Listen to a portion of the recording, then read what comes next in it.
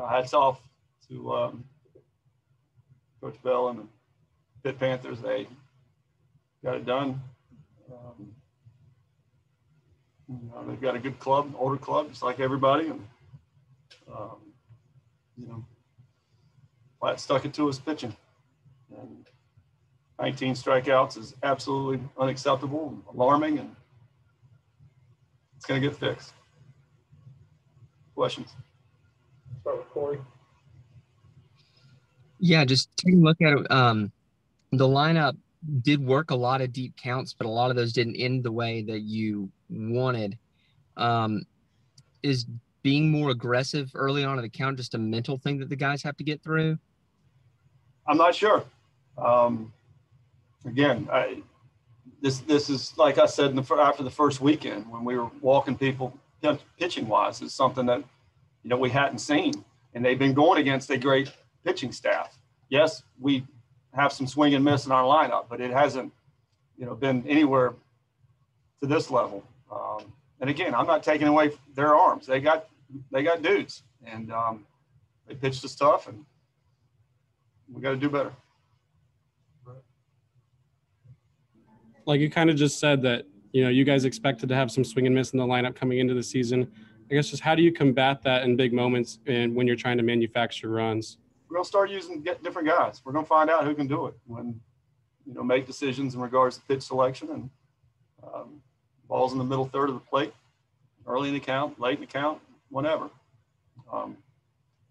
Or again, I'm going to find guys that can do it or die trying, one of the two. Was the move to pinch hit Nico, was that playing the matchup? Was that what went into that move? Yeah, I thought, he was, a lot tougher against righties, and he tends to go away from the breaking ball against lefties, and thought it was a better matchup.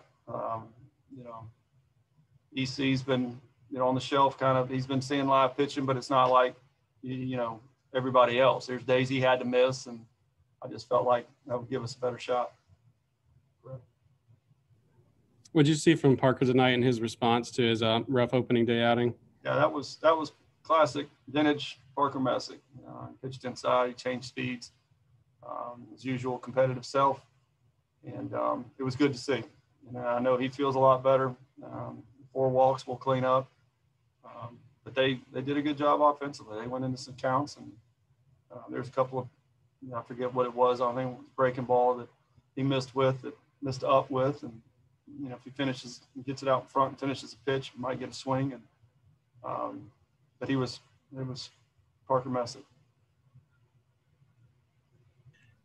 Hunter Purdue's debut, obviously a long time in the making. I guess, how did you kind of evaluate him, and how nice for him to get that moment after what all he's been through since getting here? Yeah, he's definitely had quite the journey. It was good to see him have some success. There was 3 guys that we didn't get in last weekend pitching-wise that really bummed me out. One was him. Wyatt Kroll was the other, and Andrew Armstrong was another one that, we're going to run guys out. We got to see what they can do. We got to find the pieces of the puzzle, and it was great to see Hunter coming in and threw very well. Kept his composure, and everything checked all the boxes. Meet early returns on Nander. I don't know either, just him batting righty exclusively, but do you like him still at the 8-hole, or is he a guy that you might tinker around with, or just leave him as is? And how satisfied are you with him thus far? I am pleased with some improvements that he's made. Again, it always goes back to pitch selection and hitting what you should hit and take what you should take. And we're not exactly there yet, obviously, with anybody, but his decision making has been better, and we're pleased with where he's at. He made a tough play up the middle as well, and I'm happy for him, proud of him. We need him. You guys had your first error-free game of the night tonight. Just how much more comfortable are you with your defense this year at this time of the season than you were last year? Definitely more comfortable. Guys have got more time at certain spots, and feel like we can continue to grow and improve upon the defense. And the communication still isn't what I want.